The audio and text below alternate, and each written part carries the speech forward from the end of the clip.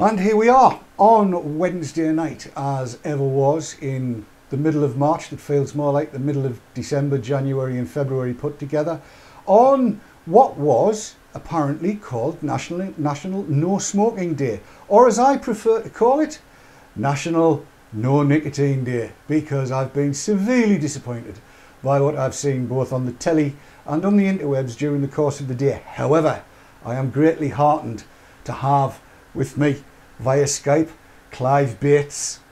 Hi Dave. Hiya, how are you? I'm very well, thanks. Very well. How are you? My blood's boiling, so it's it's offset the freezing cold of the building work going on. And in the virtual telly over my left-hand shoulder, as per usual, the effervescent loveliness that is Sav. Now, tonight is going to be a little bit different, because Clive's with us for the first half of the show, and then he has to disappear and do very important things with very important people for very important reasons, which is all good. So in the second half of the show, I'm going to be inviting Dave Kitson to join me, and he will be taking your calls. Call VT Talk, I believe, is where you need to Skype, and we'll be bringing the Skype calls in. And also, I'm going to be playing the screen-ripped video of Anna Soubry's e-cig presentation to the Lords, which will be marvellous. I'm sure you will agree. Or if you've already seen it, perhaps you won't. Anyway, that's all going to be tonight on VT Talk.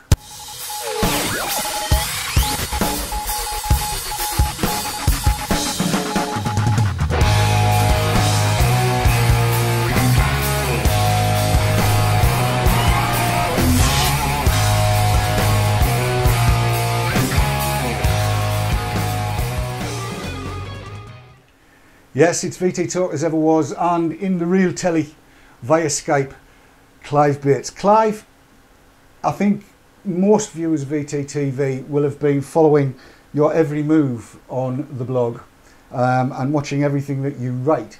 But what news have you? Have you gleaned any information from any of the various different authorities and what have you? I think the first thing I'd say, Dave, is that all the effort that everybody is putting in, and I know everybody writes their own letters and may not be aware of what everyone else is doing, but all the signs are that the total amount of pressure that's coming from everywhere in Britain and everywhere around Europe is actually proving to be quite a lot and quite effective. And in the same way that I think the direct personal input of a lot of people who use e-cigarettes, a lot of vapors, really changed the way the MHRA thinks about this issue in Britain. I think it's starting to change the way MEPs and possibly even the European Council are thinking about it in Europe. And if there's one thing that we should do, it's not take the foot off the gas. It's basically keep that pressure on. Somebody writes to you, write back. If you've written to everybody, write to everybody else. You know, there isn't too much that you can do in this area. They're there to listen and they're there to receive views, and it's definitely paying off. More specifically, I've had feedback from a number of MEPs that say that the campaign is working. They're finding it persuasive. They're worried about some of the over-regulation of this. Some of the arguments about over-regulating e-cigarettes gives advantage to tobacco cigarettes. Some of those things are starting to hit home. So I would say it's working. We've still got a long way to go, but there's a bit more time yet to flesh out what an alternative regime for e-cigarettes would actually look like. Indeed. And we've gone through the first reading in committee. Where does it go to next after that? Well, we haven't actually. We've had the first public sessions. What happens next is the rapporteur, who is a British MEP, Linda McAvan, will write her report on the basis of all the input she's had. So she's part of this ENVI committee, which is like Environment, Public Health, Consumer Affairs Committee. She'll write her report, and then it will go forward to a full first reading in the autumn. And at that point, we'll know what the European Parliament thinks. Okay, and that's well, we're expecting that to happen in the autumn. It could possibly happen before the summer. I'm not absolutely sure about that, whether the timing's clear. But that's the next major development in that particular committee. And that committee kind of leads on this issue. But the other interesting thing is that there are other committees of the European Parliament that are getting involved. So there is the jury committee, which is the one that deals with legal affairs. Now, this is potentially very important for the kind of e-cigarette world, because they will look at the legality of what is proposed. And one of the strongest arguments that the e-cigarette community has is that it isn't actually legal to define e-cigarettes as medicines, basically for the common sense reason that they're not obviously medicines, but secondly because there's a whole bunch of European and member state case law that says that when these definitions have been tested, the definition of medicine has been drawn quite strictly. Now, that's one line to follow. Does the fact that it's been, that was Germany and Holland, I think it was, does that bind then the EU? Do they have to then follow what member states have done? Is this part of this whole subsidiarity thing? Well, no. Those judgments are interesting because they are legal interpretations of what the Medicines Directive actually means. Okay, so they don't bind the European Court of Justice and they don't bind the European institutions, but they are nevertheless what legal authorities have determined when they've looked at this. And at the moment, it's 3 out of 3 cases that there have been in member state courts have found that it's inappropriate to classify them as medicines. Then the other interesting case is the one that I highlighted on my blog, which is this strange German garlic capsule case, when the European Court of Justice laid down a whole lot of principles in effect about what constitutes a medicine. And some of those principles read over to what you would need to show if you were the European Commission to classify these things as medicines. I don't believe they can. You have to show that it's there to treat a disease, that you've found you've regulating these things proportionately and so on. So those principles kind of tell us it'll be very difficult for the Commission or the European institutions to defend the classification of e-cigarettes as medicines. Not impossible, it's not as clear-cut as the garlic case, but nevertheless very difficult. Yes. I must admit, when I read through that, I was giggling all the way through because it makes so much sense in that I think everybody knows that garlic's good for you. Yeah. Everybody knows garlic's good for you. But yet it can't be classified as a medicine because patently it isn't. And I've always taken the view that if it grows in the ground and anybody can grow it and anybody can eat it and it ain't going to kill you, then it's a food, not a medicine. And from that to that degree, I suppose tobacco's exactly the same sort of thing. I can see a very, very pensive look on Sav's face. I have the feeling she's got a list as long as her arm of comments from chat. Have you? I've narrowed them down. I'd be here all day if I didn't. I'll start with one that came in before the show, and that was from Suki, and they said, "Today was no smoking day, very poor coverage, more interested in alcohol. What is the hidden government agenda? Couldn't they have left drinking until tomorrow and concentrated on smoking? Are they trying to bury or hide something?" Midge Dog has said, "We still need to keep up with the MPs and MEPs. A lot of them still haven't got a clue. Keep on educating them." Mm-hmm. And FMRL has said, "Funny thing this morning was a woman was mentioning that the Greeks are complaining about the directive due to Greek farmers growing tobacco." And there's been a load of comments coming in regarding the things that were going on today in Parliament, and our very own Dave Kitson has said, "The interesting point for me was that we were awaiting the MHRA report before forming an opinion, or so they said. We suspected that, but now it's been confirmed." That's pretty much the case. Clive, did you see anything of what went on this morning or not? No, I didn't actually. Well, part of the reason I was on holiday in Wales, but So I wasn't paying much attention to the news. I mean, I personally, I think we're talking about No Smoking Day. Well, about No Smoking Day, and also what happened with Anna Soubry in front of the Lords Committee, Committee F. Well, we'll be playing it in after the break, once you've left us. It does make interesting watching. There may be times when you want to throw something at the screen, I've got to say. But yeah, it does make interesting watching. And Dave was quite right. She did say right at the top, before she would open her mouth about anything else, that she didn't think she was going to be very helpful because of ongoing consultation matters that meant that she couldn't actually say anything. And the subtext was, because it's a public meeting and we don't want people to know what we're doing. That was kind of what came across. How close that is to the truth, I don't know. But you say that the impression I get is that the MHRA is also responding to everything that we're doing. I assume that's because we've been writing to MPs as well as MEPs, and they must have been feeding stuff back. No, I think I'm actually referring to the consultation that they held in 2010, when they got a huge number of very, very articulate and thoughtful responses from the vaping community that explained in quite personal terms what this was all about and why it was important. And they went from having a position where they wanted to see these products regulated and taken off the market within 21 days to being in a position where they stood right back and said, we don't want to take useful products off the market. Basically, we get it, and now want to try to regulate these products in a light touch way. So what they're pressing for is medicines regulation, but with a light touch.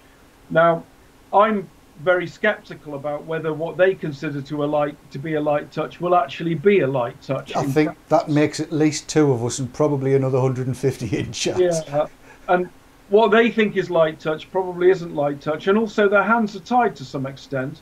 There are some things that they have to do once you regulate something as a medicine that is very different to how you would do it if you regulate it as a consumer product. So and then you've got the effect of all the other European regulators and what happens when they try and get to a roughly similar approach. So I think, I'm still pretty convinced that putting these products into a medicines regulatory framework, whatever the MHRA claim, would be a light touch, actually wouldn't be good for innovation, wouldn't be good for changes in the product, wouldn't be good for marketing, and wouldn't be good for just getting the message out and getting the product category to increase at the expense of tobacco cigarettes. Well, I want to pick your brain on this a little bit, especially given your background with ash. I was at this meeting a couple of weeks back talking to a whole load of folks about harm reduction and so on and so forth. And my feeling, and this is what I wanted to bounce off you, I think the more authority tries to intervene, the less likelihood there is of people picking up on what they're intervening with, if you catch my drift. In other words, if there was a piece on the news about somebody going around with an iPad showing folks this is what you'll look like if you carry on smoking in 10 years and this sort of thing, and scaring folks because they want them to give up, but they're intervening all the time trying to get people to pack in, and my feeling is that if you stop doing that, if you stop telling people what they need to do and say, look, here's the situation, it's pretty well accepted that smoking isn't good for you. There is a definite chance that it's going to do you some bad things, but there are alternatives which stand a much lower chance of doing bad things to you. You might like to try them. Have at it. Make a choice. Which do you think is the more effective route? Well, I think you have to have a bit of a well-judged mixture of the two, to be honest. I mean, kind of in this sort of post-war period, smoking amongst men was about 85%. It was pretty well ubiquitous. Almost everybody smoked, and it's come down now to around 20%. So it's fallen a lot through those sorts of campaigns to inform, a bit to frighten, a bit to raise awareness, and all that sort of thing. I know this is controversial, but it's, bans on advertising, tax changes. There's some evidence that all of these things work and have gradually borne down on the amount of smoking there is. However, I think if you're going to have an approach that tries to make people want to quit or make people want to stop it in some way, then you've also got a responsibility to do everything you can and make it easy for them to find alternatives. Agreed. You can't put all this pressure in the system. High tax rates, frightening messages, smoking bans on everything, frightening warnings, on the packs and everything, and then say, well, just quit, because or die. Yes. Or die. Because we know that people find it very hard to quit. The quit rates, most people, if you do surveys and ask people when they expect to quit, they'll say, I think it's about 50% will say they expect to quit within the next 2 years, and about 65% will say they expect to quit within the next 5 years. Actually, only around 3% or so will quit in 2 years. So you actually get actually people find it really hard to quit nicotine completely. It does happen, but for many it takes many years. Well, yes, I'm sorry, you've just thrilled me again. This keeps happening. You've actually been the first person that's ever had anything to do with ash that I've come across that's acknowledged that this 65% of people wanting to quit actually isn't. Because I maintain if you want to do something, you will do it. End of. And the fact that you've confirmed that actually it's around about 3% in any 2 years that actually want to quit and actually do quit. Well, I think that's marvellous. Thank you. Well, hang on. There's a bit more to it than that. I think one of there's some very good writing by Carl Phillips on this, which he says it's basically it's an economic decision. And I think, and I don't mean economic in the sense of money, it's an economic decision in the sense of you weigh up the costs and the benefits. Okay, and the costs are, your long-term health, the mess, the expense, and maybe smell and all that sort of stuff associated with continuing to smoke. And then you've got costs associated with giving up, which are like you no longer have the mood settling, stress relieving benefits of nicotine. You no longer those would be costs of giving up, or you then also have the cravings and all that. And the question is, how do you weigh all of those things up? You're right. If you were to put a gun to somebody's head and say you've got to give up smoking or you get it, they give up smoking. So it's a matter of people, when they say they want to quit, how much effort are they prepared to put in, and how do they weigh the costs of giving up versus the benefits of continuing versus the costs of continuing, and so on.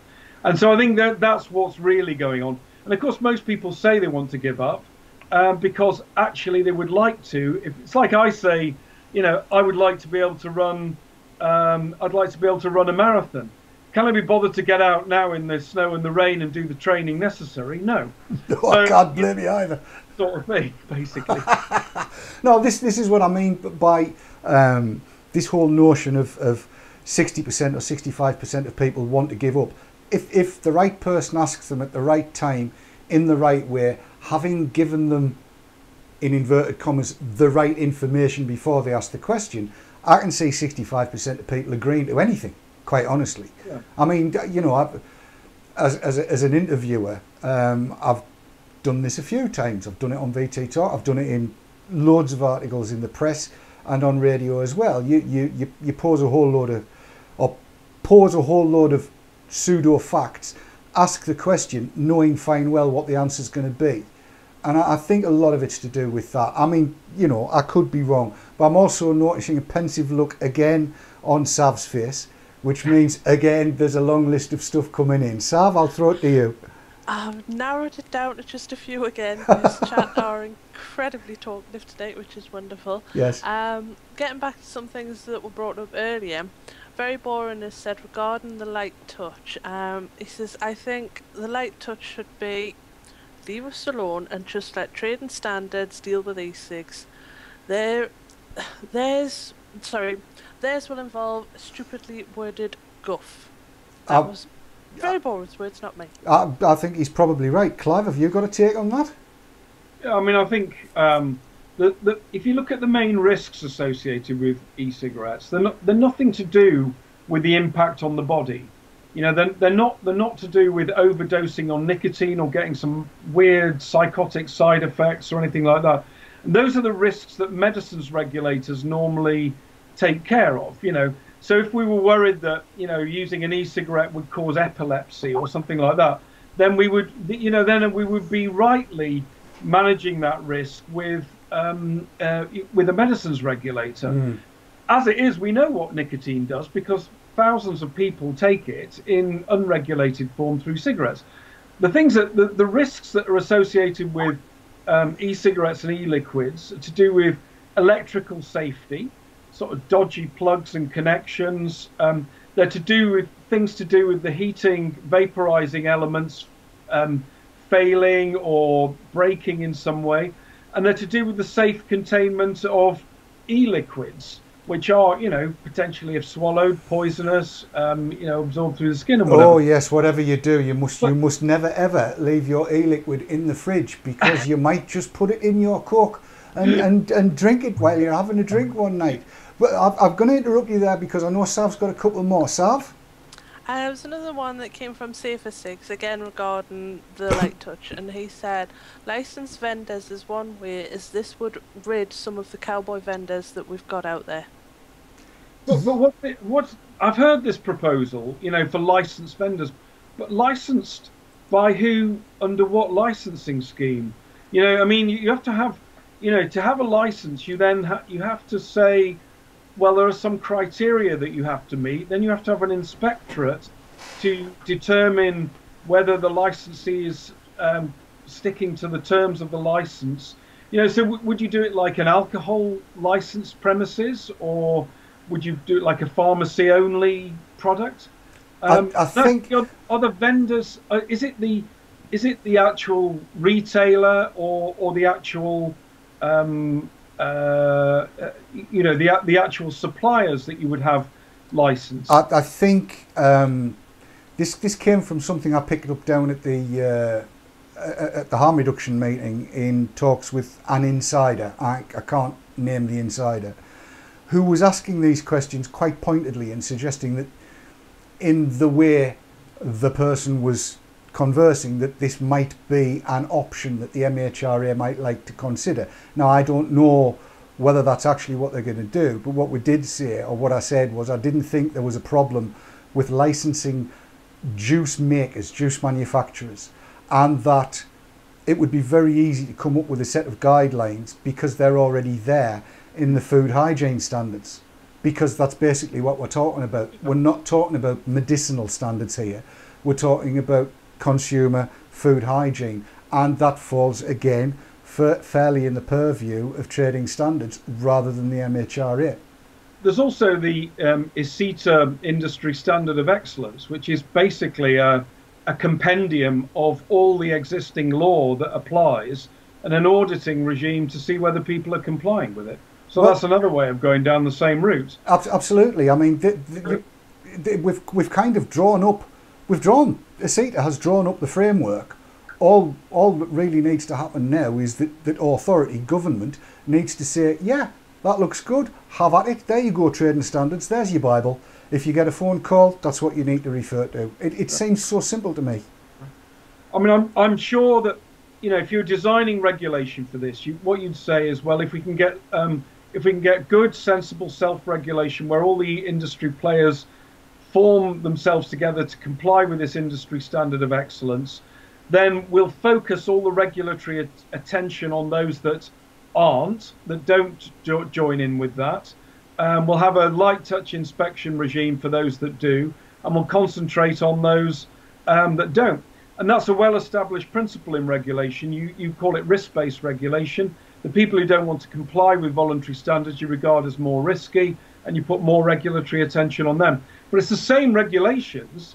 It's the same general product safety regulations. It's the same, chip regulations, the same poisons regulations, same electrical waste, electrical safety standards. It's all the same stuff that governs these products. It's just that you have an industry-led auditing system for making sure that people are complying. That gives you better assurance. Absolutely. And I'm aware that we're running up to the limit of your time with us at the minute, Clive. A quick word to everybody that's watching now and will be watching on video on demand. Where do we need to go now? Tell people what they need to do if they haven't contacted their MEPs. Obviously they need to, but if they've had a reply, what do they need to do now? I think keep the pressure on the MEPs. Watch out for news about what's happening.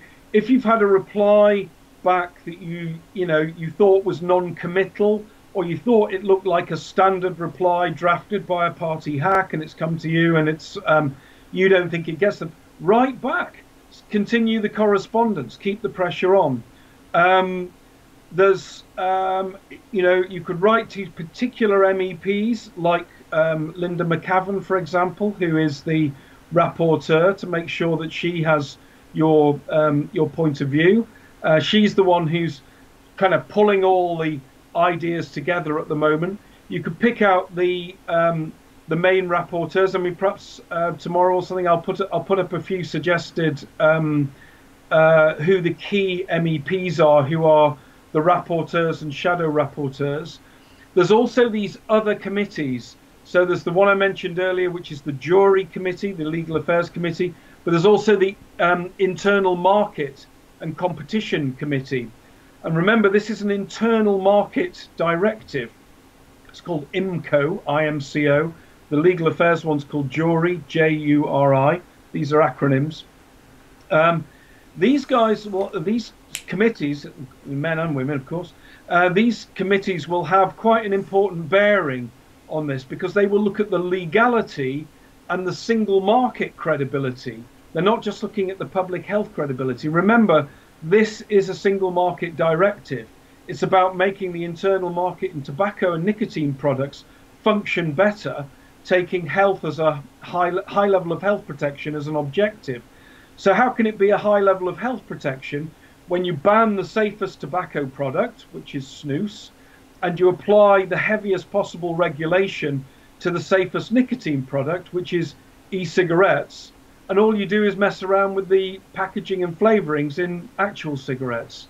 They're not doing the things that would make this a proper harm reduction directive. They're not weighting the balances correctly in favor of the lowest harm products. In fact, if anything, this is working in favor of cigarettes compared to the alternatives. And that sounds like a brilliant sentence to include in whatever letter you write to your MEP. That is absolutely brilliant. And you're so right. They are promoting the promulgation of the biggest killer, while stamping on the head of things that will prolong life rather than end it prematurely. Clive, is there anything else that you want to share with us before we bid you adieu for the evening? No, I just think keep up. If you're involved in this and you care about it, just keep up the pressure. Keep writing to MPs. MPs also very important. Okay.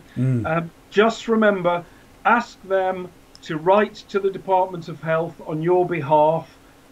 When a letter goes to the Department of Health via an MP, it gets treated very differently in the Department of Health, and they get a much more serious. You get a much more serious answer. If you're involved in the business of this, you're either selling these products as a retailer, or you're one of the companies and whatever, write to the Department of Biz, the Business and Industry Department. They need to understand that this is legitimate commerce. It's health promoting relative to cigarettes. It's generally a good thing for public health. They need to hear that message and hear if you think the regulation's going to be overbearing, which I think you probably find it is if you're in the business at the moment.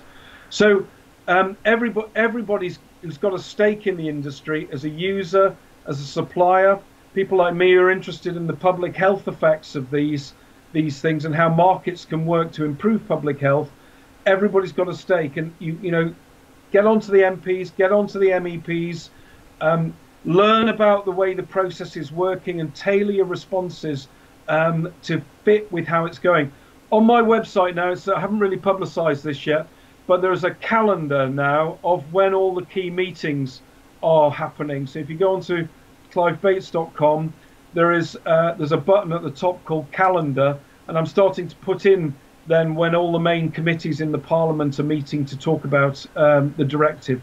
So it'll give you some idea of critical moments to get your letters in, and where you'll be more effective if you do it sooner rather than later. Clive, I think you are an asset to the e-cig using populace of the UK, indeed worldwide. Thank you so much for being with us again, and I really do appreciate it. And I look forward to your return, and hopefully with even better news as things go on. But thanks for doing what you're doing so far. It's brilliant.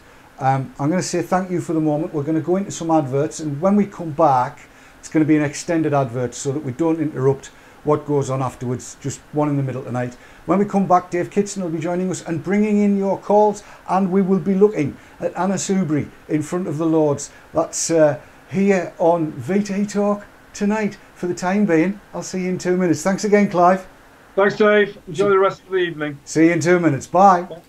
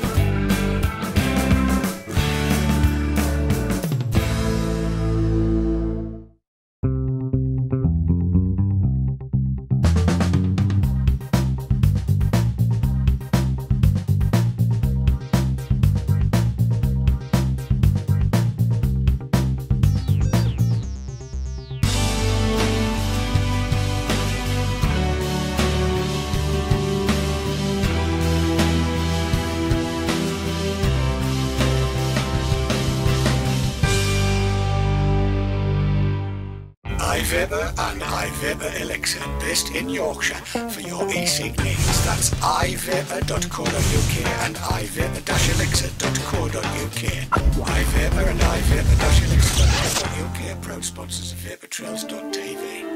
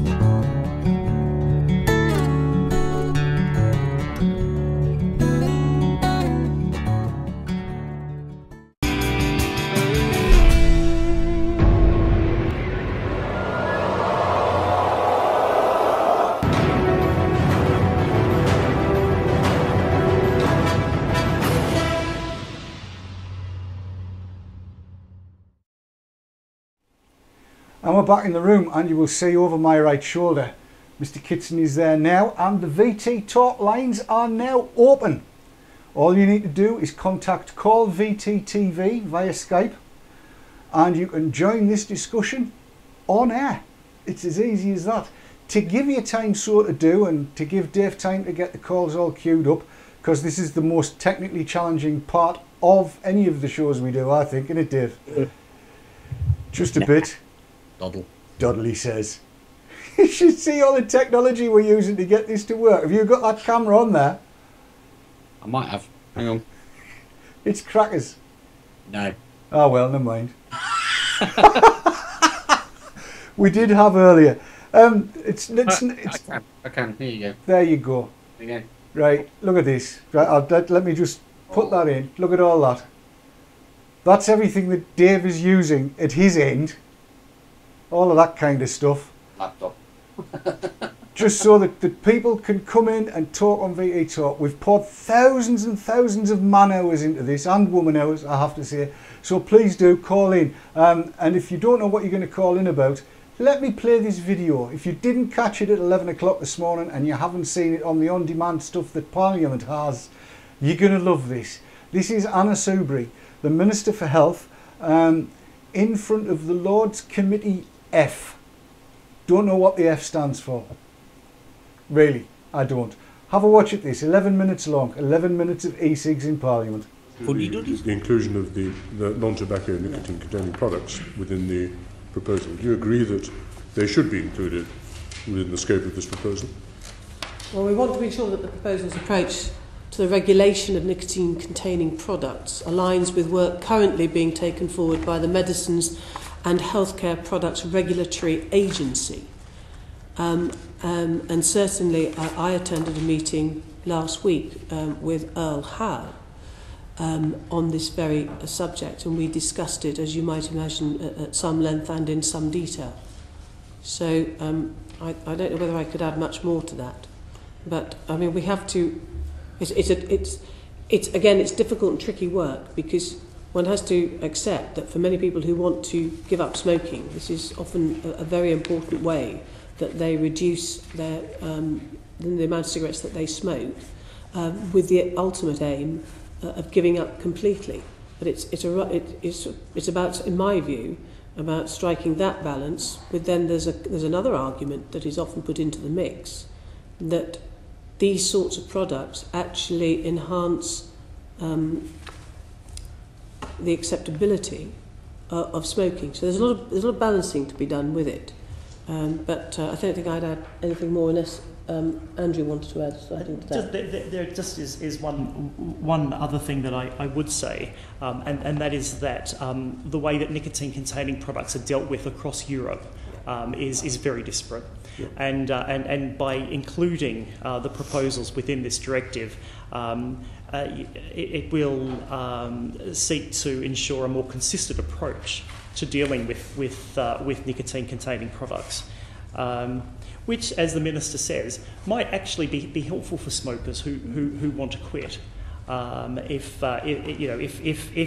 smokers are reassured about their safety, efficacy, and quality, and so in that sense, the UK certainly welcomes the fact that nicotine-containing products have been given some consideration. Whether or not the detail is right, we're still considering. There is one aspect of the proposal, though, that we don't agree with, and that is specifically about the proposed health warning for nicotine-containing products, which we believe is not necessarily evidence-based. The warning is about nicotine being harmful, and of course we know that the majority of harm from smoking comes from the smoke itself rather than from nicotine. So again, we'll work with other member states and with the Commission to find a warning that is more appropriate and evidence-based. It is obviously completely contradictory to say that this may assist you in giving up smoking if it's then got a health warning on it. But we also have to put into the mix the fact that some of these e-cigarettes are now being flavoured with bubblegum. And so we have to ask the question, if this was seen as an aid to giving up smoking, why would you need to flavour it with bubblegum?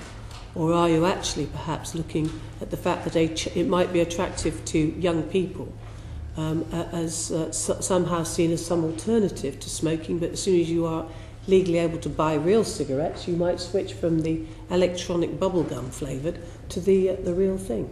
That was very helpful. I'll just ask you a quick follow-up question. In paragraph 27 of the EM, you talk about the research that's currently underway looking at the levels of nicotine that have physiological effects. Can you give us any idea of the progress of that research? My lord, I can answer that question. The research is underway. I'm aware that some of the results have been delivered to the MHRA and have been shaping MHRA's thinking and policy development in this area. And I guess the most significant aspect of that research is looking at the threshold limits.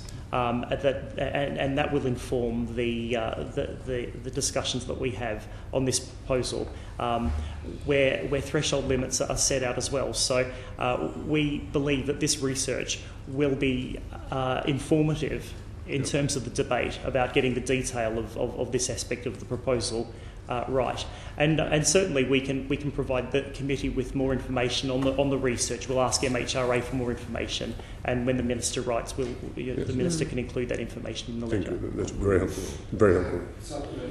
Ben Catherine, then Lord Richard. We've received some written evidence from a doctor, and he seems to be suggesting, if I can understand the scientific figures, that the amount of liquid nicotine in the e-cigarettes would be insufficient to keep smokers hooked on the electronic ones. It's too low.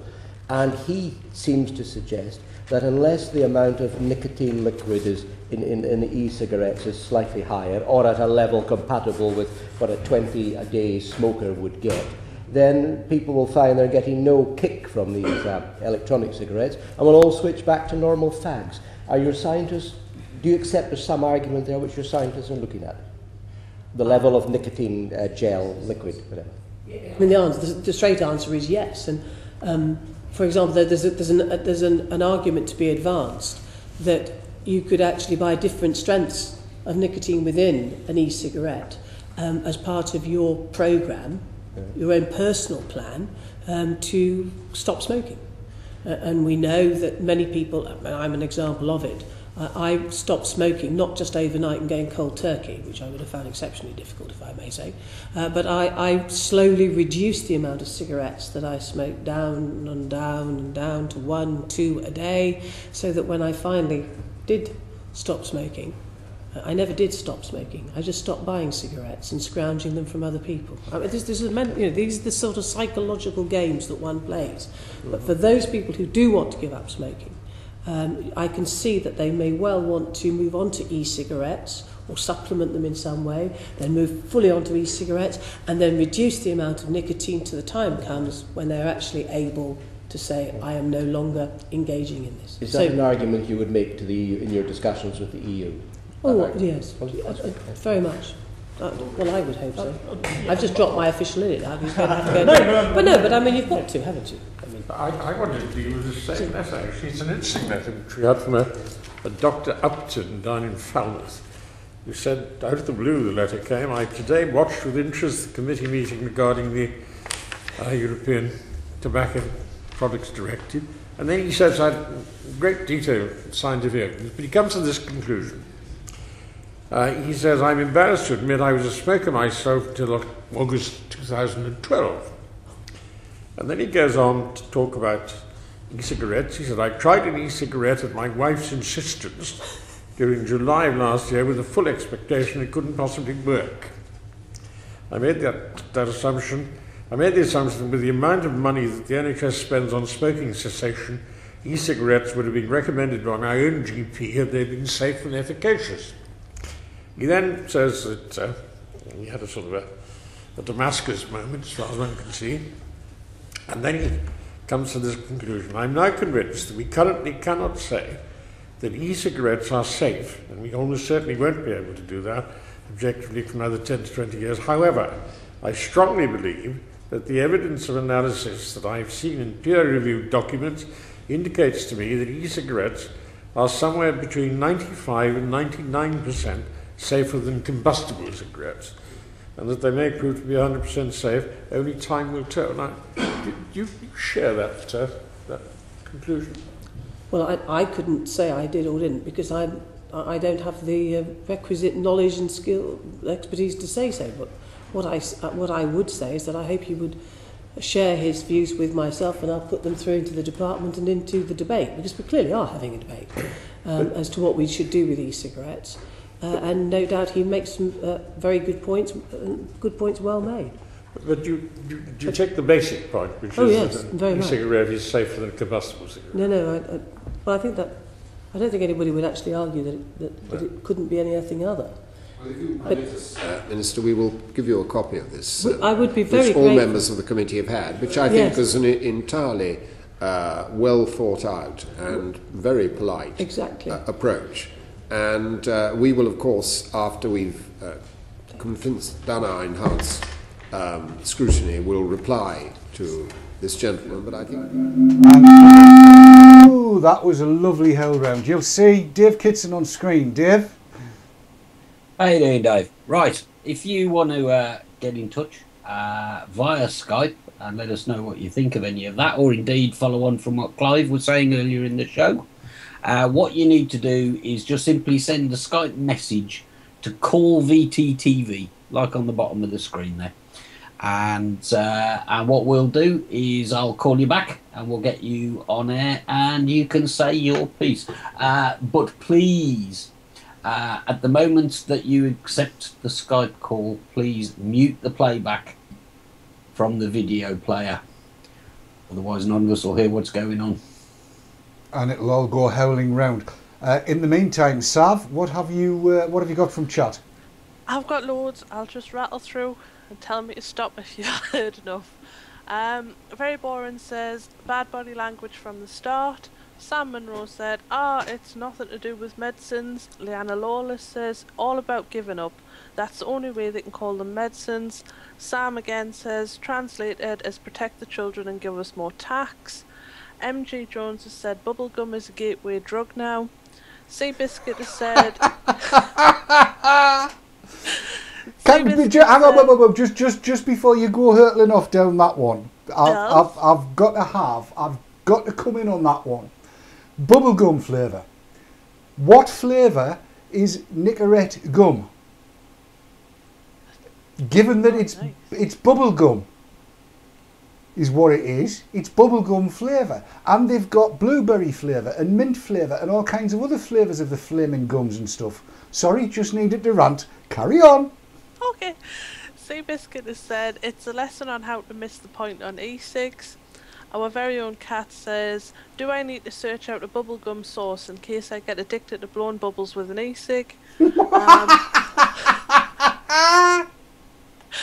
Big Craig has said, watching this just reinforces what we're up against with these lovely people.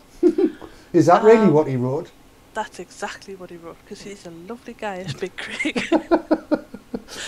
Very boring says, regarding the programs that they were talking about, part of my program is to decide at the time how much I want. Lazy Vapor said, but I don't want to stop vaping, Nick, you silly woman. Gillis said, it's all quit. Jeff Bennion said, we just switched to e-cigs, easy, don't bother cutting down, you chose to stop, not us. FMRL said, classic duck and dodge tactic, and Lord Barbie said he had to drag that answer out of her regarding safety. That's it, we're done. Absolutely. Do you know something? This is why people that watch Vapor Trails TV, anything like regularly, might conceivably get a little bit bored with the number of times that we say, please write to your MP. But you can see now why we need to, and why we need to write to our MPs and get them to spark a letter off to Mrs Anna Soubry, who is a reformed smoker who does not understand harm reduction. She has no notion of what it's about. Her own people in the MHRA, have already said that nicotine is not in and of itself a harmful drug. It's relatively harmless. In the kind of doses that we use, it's equivalent to a cup of coffee. Professor John Britton has said that. So you sit down and drag on an e-cig at 24 milligram, 36 milligram, whatever, until you're satisfied, however long it takes, And it's about the same as sitting down and having a cup of coffee. The amount of caffeine that's in a cup of coffee, if you were to compare it to the amount of nicotine, I try and illustrate it, if the tip of my thumb was the amount of nicotine, the amount of caffeine would be like my fist, if you like, to get the same sort of effect. That would be the way it is. And she's off our trolley. No, I'm sorry. She's very much mistaken and needs to be educated. And the best way that an MP can be educated is by you writing to yours and have yours be requested to forward it on to Anna Soubry. Name her. Name her. Anna Soubry, the Minister for Health, with your story and what your objections are to what she says there. Now, I mean, I've got a fair few answers to what she said. First off, anybody that knows me knows I'm kind of a one flavour, two flavours man. That's it. I don't mess about with flavours very much, but I know there's a lot of people out there, and Marco van Basten's one of them, who swap and change flavours all day so that it's still got some difference for them, so that it keeps them excited, it keeps them interested, and it stops them thinking about going back to smoking cigarettes, because that's the way they want to roll on that one. Dave, how many different flavours do you use, that kind of thing? Very, very few. Probably about 3 or 4 in total. And what I tend to do is just use one till I run out of it, then I switch to another one. And then when I run out of that, I'll have got some of the original one in. So I use RY4, DY4, occasionally RY High 5. That's it really these days. But now, Sav, you're a flavour vulture, aren't you? I am now. I never used to be, but I am now, yes. But seriously, honestly, let me ask you the question. If they were to say, right, you know, everything else you want you can have, but there's only going to be 3 flavours, and one of them's tobacco, one's menthol, and one's, oh, go on, I'll say it, Grant's vanilla custard. How would you feel about that? I would be outraged. I would be absolutely outraged. Even though I love 2 out of those 3 flavours. Not everybody does. I mean, how would you cope, Dave? Me?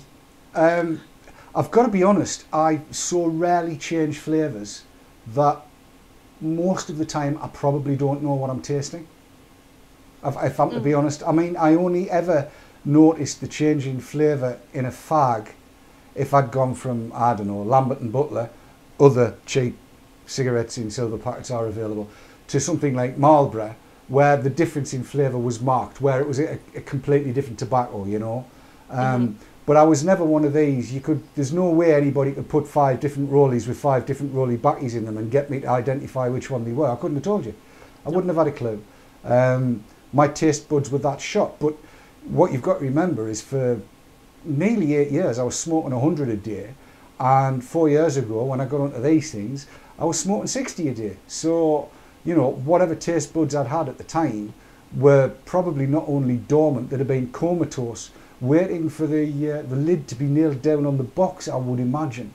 So, you know, the flavouring thing, even I know it's vitally important to a lot of people.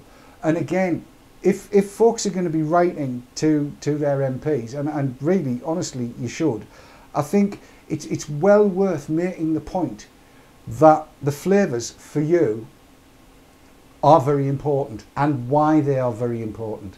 If it's the ability to change your flavour during the course of the day that stops you from gagging for a fag, for want of a better word, if that's the case, tell them, let them know. And also let them know, you know, you don't have to be 6 to enjoy the flavour of pineapple or Grant's vanilla custard. That's twice I've said it. Gillis will be going off his nut. You know, it's one of those things. It's what really gets to me. But I see we have a call coming in from Jill on Skype. Go ahead, Jill. What would you like to share with us? Well, it got me when Anna Soubry was talking, and they were saying about threshold limits. Yes. And I wonder what they're possibly implying by that. You know, the one person did mention about keeping levels of cigarettes levels, but it makes you wonder. Well, I don't think it's possible to lower it much further, do you? Well, I think if they want to bring it down to something down as low as the nicotine replacement patches, it's just going to be a load of rubbish. Well, yes, I think we already know, and it's been confirmed that NRT, the patches, were never ever designed to be that effective for whatever reason, and I've got my own theories about that. If there was to be a lower limit for nicotine concentration in e-juice, Jill, what would you suggest it would be? Well, you've got to think across the whole board. I mean, cigarettes normally say 18 on there, or 12 on the lower ones. So I can see them saying 18, but then there are people like yourself and a few other vapors that like higher ones. So it's hard to find a good level. Maybe 36 would be somewhere that would cover most people. I'm thinking of a number now. I'm thinking of a number. It's half of 150. Ooh, 75. There you go. That would be a brilliant number, because that's actually the legal limit for possession. And you know, and you can mix down from there. If they set a legal limit of 18 milligram, how the hell are you going to mix down to that? Ah, that's true. I hadn't thought of the mixing part of it. I'm thinking of the finished article. Yeah. I like to.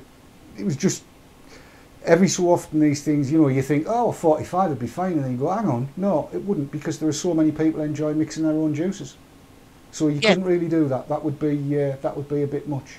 Has that generated any response in chat, Sav? Chat is saying agreeing the same as you with 75, and we've also had a few comments coming in regarding the flavourings. And Happy Vaping said we need different flavours as our taste buds get used to them. Sav, deep breath, take a talk, and start again. I'm having word fail today. Limiting us to 3 will highly limit us. There. That's what it said. I thought custard might have stuck your teeth together there, Sav. Yes. She said custard. Is that what it is? It is. Too much custard, is it? Definitely. We've been infiltrated. That must be it.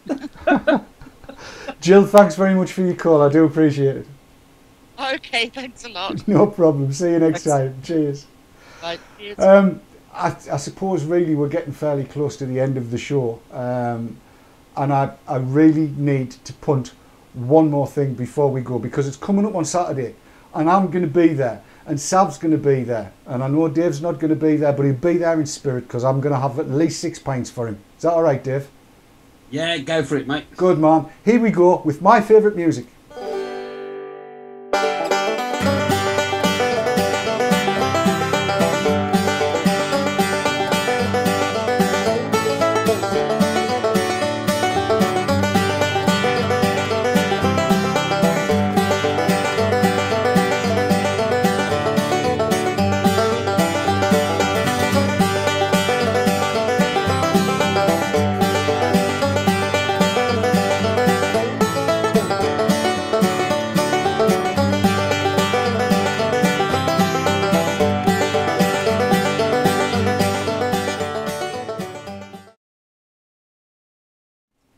Yeehaw! I's gonna be there, boys. You should be too, at the Sundown in South Shields. If you can't get there, go to Edinburgh. Yes, I can never pronounce it. Gorgie Road, Edinburgh. Emporium Vapors. That's what Dave just did. Yeah.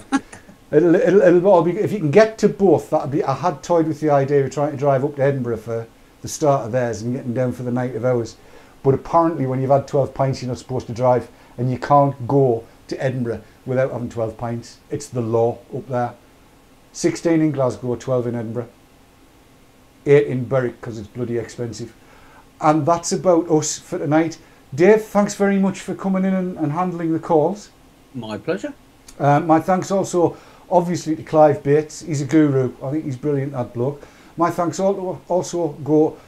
it's catching. It's catching. My thanks also go to the effervescent loveliness that is Sav and her effervescent sidekick, Daz, who I believe is feeding chattery stuff too, and all of the rest of the team as well. It's been a great pleasure to be back with you after my little sabbatical last week. And I'm looking forward to being with you all again tomorrow night for the Haze Hour with Daz and Keith. And it'll all be off the cuff because, as Mr. Kitson will tell you, there is no way I can film in this house at the minute, is there, Dave? It's just a matter of effort. Depends how you want to. You heard the noise. Every 5 minutes it sounded like, no, I'm not going to see it. Can I just quickly interrupt before we do go off air? I must say a huge thank you to Kat, who's been brilliant getting all the photos and stuff for this show. She's a star. She is. I don't have to do it. Yes, I should. For the last week, she's been an absolute star. Sitting putting all these photos together. She has an eye, you know. She has taste. She certainly does. Something I am sadly lacking. So from all of us, from all of the team, everybody included, until tomorrow night for me and next week for the rest of the VT Talk team, say night night, everybody. Night night. Night night, Night everybody. night. Which is the right button? That one. Bye.